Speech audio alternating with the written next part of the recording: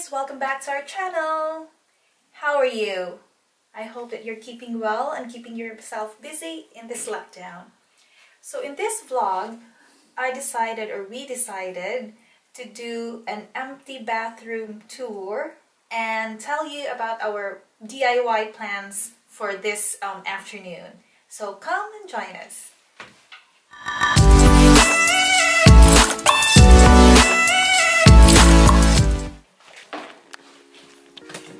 So guys, this is our bathroom in all its glory.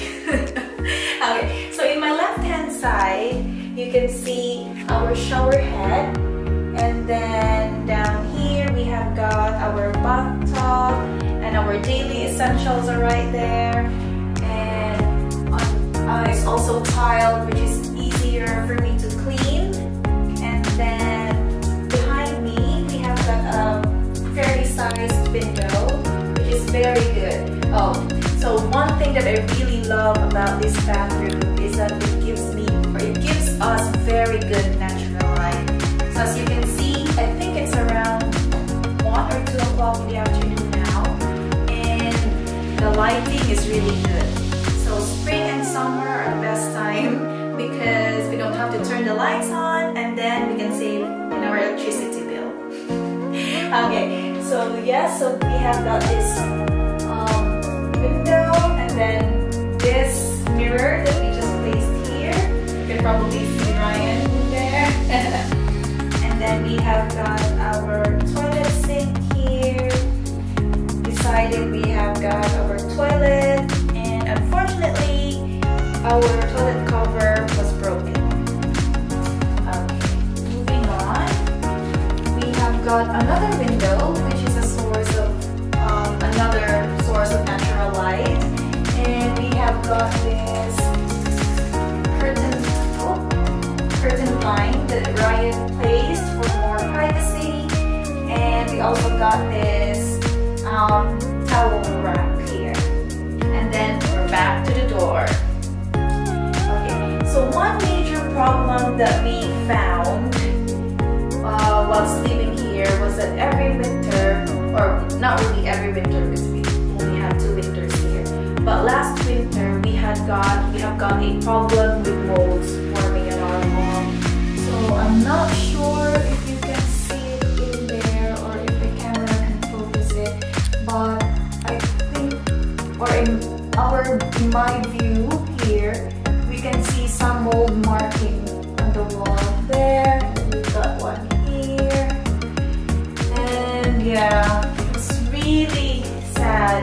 So I think I left it for a week, and I wasn't able to clean it because I got busy, and since it's winter, it's cold, so I got lazy as well, so I felt really bad about it. So that's why we decided that we would apply an anti-mold paint on the wall, so that it refrains the mold from forming. And then we also decided to put 2 shelves here just for more storage, and I'm planning to put some plants in there, some little trinkets, or what other knickknacks. So yes, I hope you will join us and enjoy this process with us. See you! To start, there are some cracks on the walls of this bathroom, so I am trying to fix that as well. To do that, or to fill the cracks, I will be using this spatula, yeah, or a filling knife, and then as well as these fills. So I've got one which is a multi-purpose fill, and another one is a moisture resistant one. I would be using that probably for the skirting boards down on the sides, because they are elastic and they don't shrink as much, and it will allow for some movement between the wall and the skirting boards.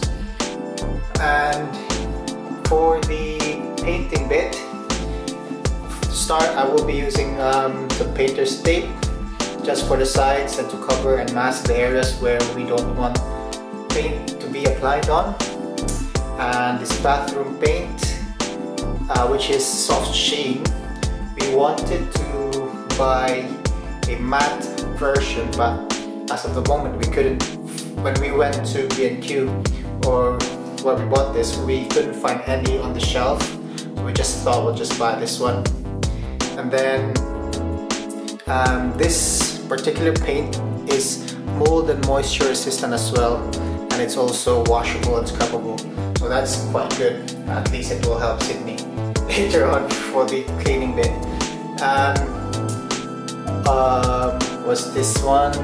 This is the rolling paint roller, the tray for the paint, and some assorted brushes just to get in between tight areas where the roller brush can get into. Okay, so that's it for the tools and stuff that I will need. So let's get cracking. Okay, so guys, as you can see, we've already successfully placed some painter's tape along the edges of the tiles where we don't want any paint to discolor the blue tiles. So I'm just gonna show you where we place it, just along those edges, and then it's fairly easy to put. So I'll just show you how.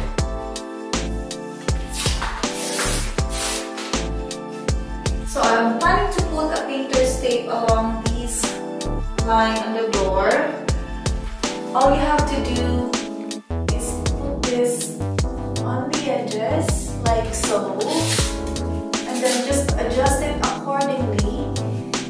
The beauty in this painter's tape is that if you see something like this, what I normally do is just put it on top.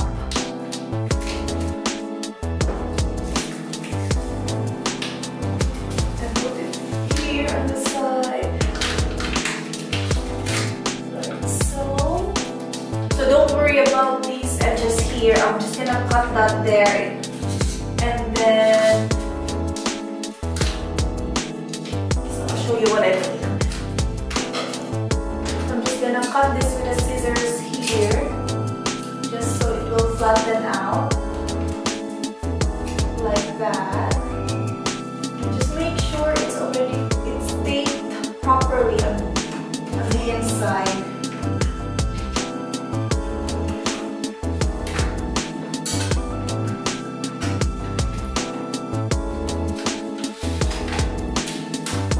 So I was saying, the beauty with this painter's tape is that it's easily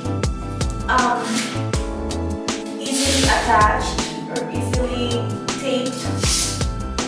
And if you think that you have to redo the attachment or the taping, it's fairly easy to take it off as well. So guys, as I've said earlier, there were some cracks down this side and over this side as well. So what I have done, according to the YouTube videos that I have been watching, so if you see a crack, just make it wide, slightly wider or bigger, just so that your filler can go inside a bit deeper and prevent it from falling out as well. So yeah, that's what I'm gonna do now.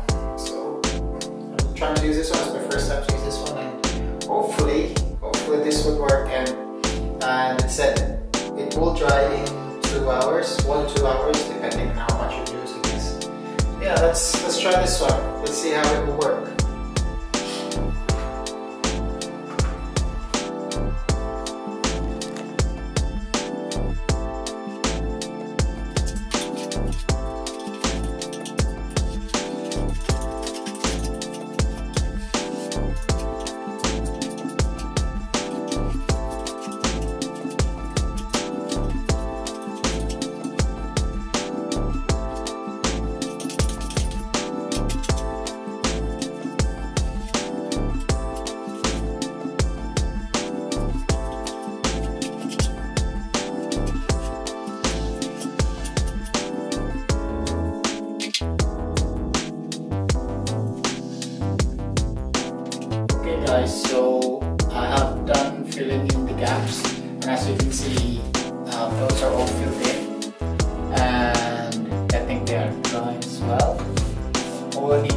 sand this down a little bit just to let it blend in on the sides, and we should be okay to paint it right away.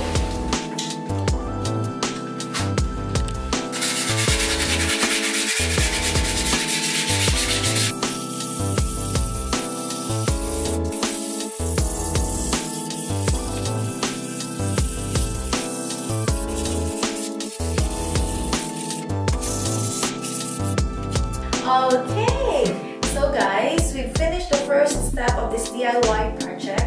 So now what we're gonna do is paint or apply the anti-mold paint on the walls.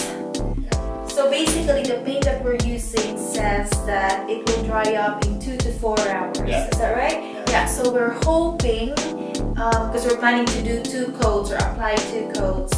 So we're hoping that we can apply 1 coat today, because it's already around 5:30 in the afternoon, and then check the wall tomorrow if it has really dried up fully. Hopefully it's dried up. Yes, and then apply for a 2nd coat. Okay, right. So the way we will do this is we'll each have a little pot of paint using these hand brushes.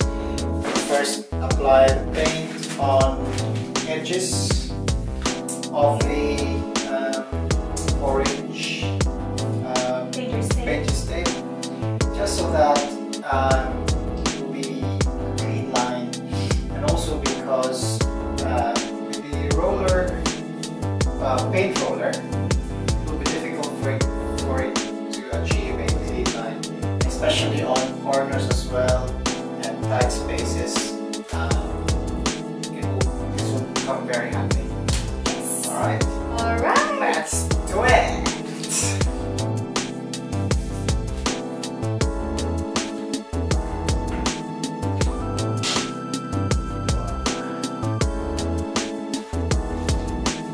Okay, right, so we need to mix the paint. Yeah? Make sure that it is properly mixed and even throughout, just so that we have a consistent paint.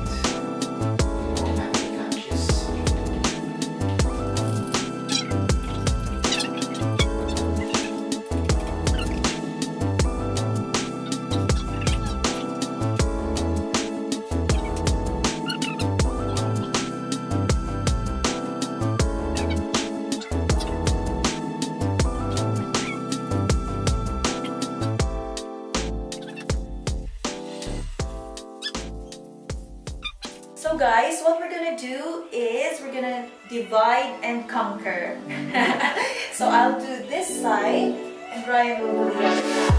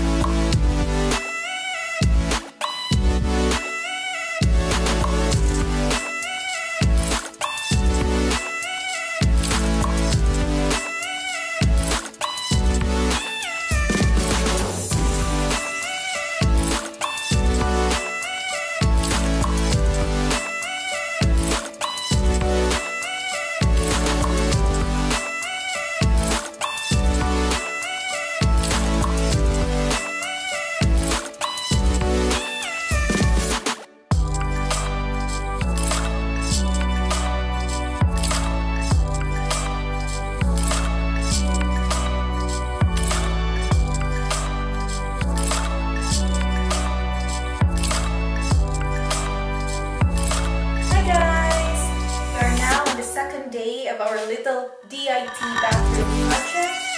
So basically last night we finished around 8 in the evening, isn't it, Ryan? Yeah. Yeah. So we finished around 8, putting the first coat of painting on the wall. So we're just gonna show you. I'm not sure if you can see any difference, but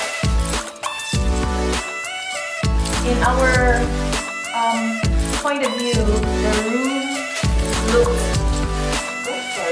room looked brighter compared to yesterday. So yes, we're just gonna show you here. You remember when yesterday Ryan was filling this gap in here? It's still evident. I'm not sure if the camera can catch it. Yeah, but we're hoping that once we apply the second coat of paint, it will even out everything. Okay. Right.